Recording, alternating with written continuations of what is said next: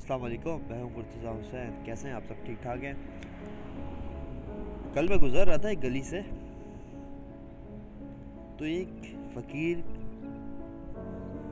के सामने एक लड़की लड़की बैठी हुई थी साथ, तो बच्ची थी छोटी।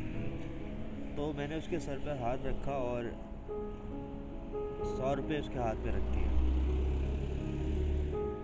थोड़ा सा और आगे गया मैं, तो एक रिक्शा ड्राइवर अपने रिक्शे को धक्का लगा रहा था। उसका रिक्शा रुक गया था रास्ते में, तो मैंने उसके साथ धक्का लगाया रिक्शे को। तो मैं थोड़ा सा और आगे गया, तो मुझे एक बुजुर्ग मिले।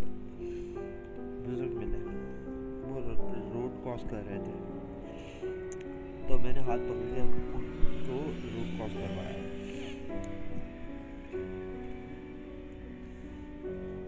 तो जब मैं सारे काम कर चुका मैं, तो लोग मुझे ऐसे देख रहे थे कि क्या कर रहा है।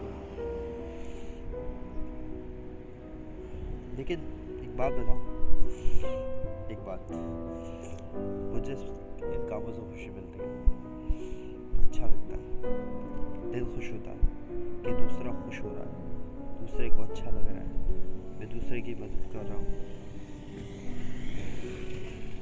जब तक आप दूसरों की मदद नहीं करेंगे,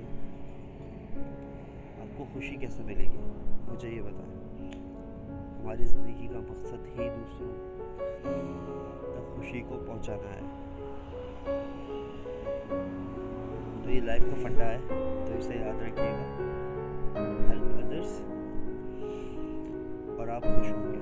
करके देखिएगा। Thank you so much.